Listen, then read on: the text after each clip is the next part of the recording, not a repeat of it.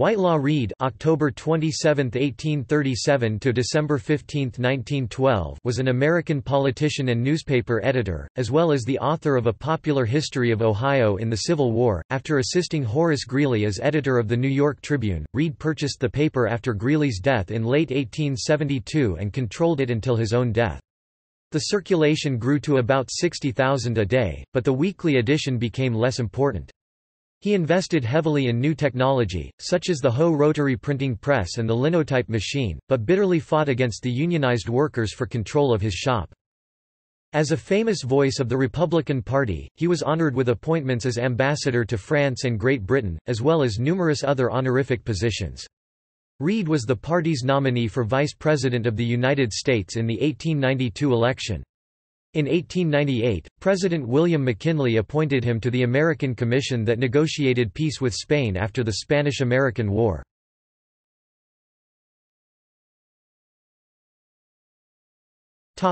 Early life. Reid was born on a farm near Xenia, Ohio, to Robert Charlton Reid (1795–1865) and Marion Whitelaw Ronalds (1804–1895), of the Clan Ronald of Scotland, who had married in 1820. As a child growing up, his family was poor. Reid attended Xenia Academy in his hometown, and went on to graduate from Miami University with honors in 1856. At Miami, he was a member of Delta Kappa Epsilon Kappa chapter, and lobbied for the expulsion of the 6 members who ultimately founded Sigma Chi.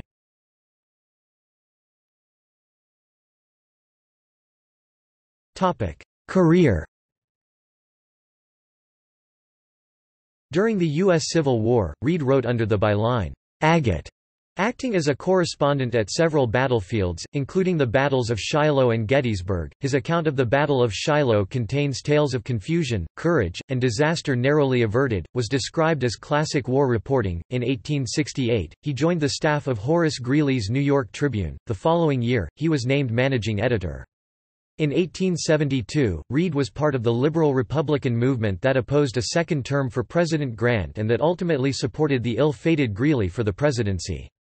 Greeley died just days after the election, and a short time later Reid became the new editor of the Tribune. Reid continued the role of the Tribune as one of the foremost Republican newspapers in the country. He emphasized the importance of partisan newspapers in a speech in 1879. "The true statesman and the really influential editor are those who are able to control and guide parties. There is an old question as to whether a newspaper controls public opinion or public opinion controls the newspaper. This at least is true, that editor best succeeds who best interprets the prevailing and the better tendencies of public opinion, and, who, whatever his personal views concerning it, does not get himself too far out of relations to it. He will understand that a party is not an end, but a means, will use it if it lead to his end, will use some other if that serve better, but will never commit the folly of attempting to reach the end without the means. Of all the puerile follies that have masqueraded before high heaven in the guise of reform, the most childish has been the idea that the editor could vindicate his independence only by sitting on the fence and throwing stones with impartial vigor alike at friend and foe."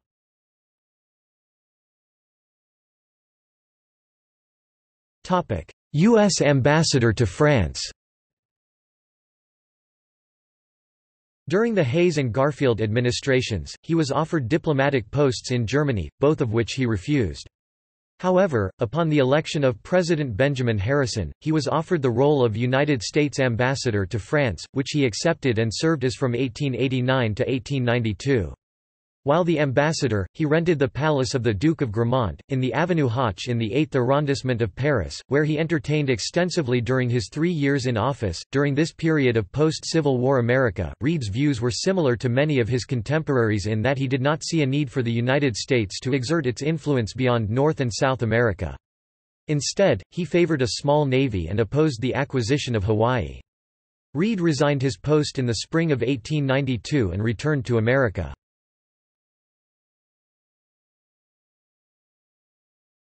1892 presidential election and later. In 1892, Reid became the Republican vice presidential nominee when President Harrison chose to drop the sitting vice president, Levi P. Morton, from the ticket. As Harrison's wife was dying, he was a more active candidate for vice president than the sitting president. Reid is known for crediting the Republican Party as the party that freed the slaves, preserved the Union, protected labor, built the railroads, and promoted manufacturing. Despite his best efforts, Harrison and Reid lost to the Democratic ticket of Grover Cleveland and Adlai Stevenson, as Cleveland became the first former president to recapture the office. In 1897, he was appointed a special envoy representing the United States at Queen Victoria's Diamond Jubilee. In 1898, Reid was given a spot on the Peace Commission, along with former Secretary of State William R. Day, and Senators William P. Frye, Cushman Kellogg Davis, and George Gray. Following the Spanish-American War, in June 1902, he was again appointed a special envoy representing the United States at the coronation of King Edward VII and Queen Alexandra, along with J. Pierpont Morgan Jr., Edmund Lincoln Bayliss, and William Wetmore, and brought his wife and daughter to London. The coronation was postponed, however, as the king fell ill, and the rescheduled ceremony in August took place after Reid and most of the other international representatives had returned home. While in London, he received the degree LL.D. honoris causa from the University of Cambridge in June 1902. In 1904, he was made Chancellor of the University of the State of New York. He also received honorary degrees from Dartmouth, Princeton, Yale, Oxford, St Andrews, Victoria, and Manchester.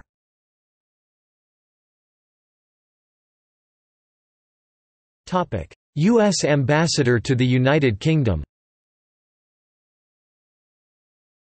In 1905, he was appointed the U.S. Ambassador to the Court of St. James's by Theodore Roosevelt, succeeding Joseph Hodges Choate (1832–1917) in that role. Choate's predecessor, John Hay, who became the United States Secretary of State, was Reid's friend of 40 years, with Reid serving as the best man at Hay's wedding. He served in this role, including during the William Howard Taft administration, until his death in 1912.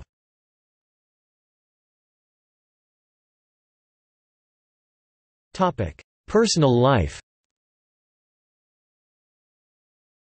On April 26, 1881, he married Elizabeth Mills (1857–1931), the daughter of Darius Ogden Mills (1825–1910) and the sister of Ogden Mills (1856–1929). The Reids were social people, and threw lavish parties, including a musicale at their residence in Manhattan, at Madison Avenue and 50th Street, for 400 people, in 1901. Shortly before his death, he hosted the Duke and Duchess of Connaught at his New York home. Together, they were the parents of Ogden Mills Reid (1882–1947), who married Helen Miles Rogers (1882–1970) in 1911. Jean Templeton Reid (1884–1962), who married Sir John Hubert Ward (1870–1938), the son of William Ward, 1st Earl of Dudley. In 1908, he died while serving as the ambassador to Britain on December 15, 1912. Upon his death, letters of condolences were sent to the family by King George, Queen Mary, Queen Alexandra, and Princess Victoria. His remains are buried in Sleepy Hollow Cemetery in Sleepy Hollow, New York.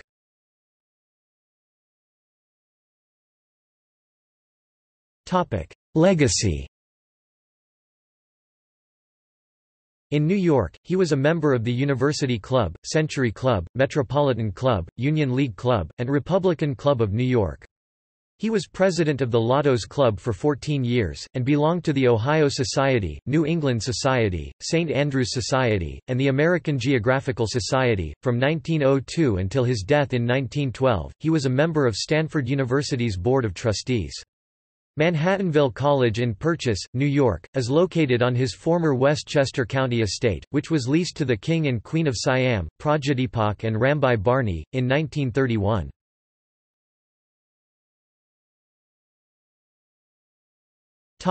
Descendants. He was the grandfather of prominent journalist and New York Herald Tribune editor Whitelaw Reid (1913–2009) and Ogden Rogers Reid (b. 1925), a former member of the United States House of Representatives. Works after the war: A Southern Tour, May 1, 1865 to May 1, 1866, London, Samson Low, Son, and Marston, 1866. Full text. Ohio in the War, Her Statesmen, Generals and Soldiers. Cincinnati, Robert Clark Co., 1895. Volume 1 and Volume 2. The Greatest Fact in Modern History. New York, Crowell, 1907. Full text. American and English Studies. New York, Scribner, 1913. Volume 1, Government and Education, and Volume 2, Biography, History, and Journalism. Topic: Footnotes.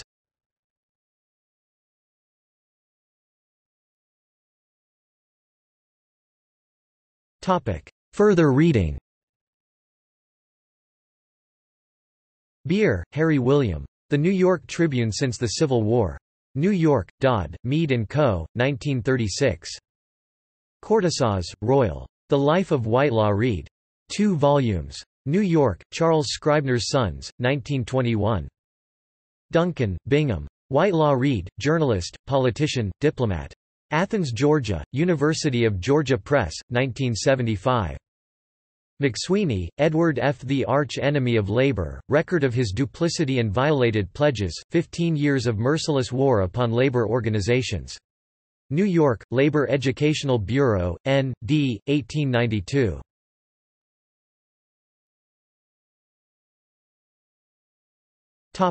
External links. Works by Whitelaw Reid at Project Gutenberg. Works by or about Whitelaw Reid at Internet Archive. Modern Eloquence, Volume 3, After Dinner Speeches PZ at Project Gutenberg, contains 2 speeches by Reid. Abraham Lincoln by Whitelaw Reid. Byron. Address at University College, Nottingham, on Speech Day, 29 November 1910, for the Byron Chair of English Literature by Whitelaw Reid. One Welshman, A Glance at a Great Career. Inaugural Address, Autumn Session, University College of Wales, Aberystwyth, October 31, 1912 by Whitelaw Reid.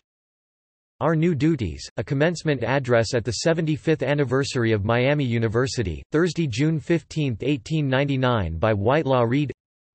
Whitelaw Reid at Find a Grave.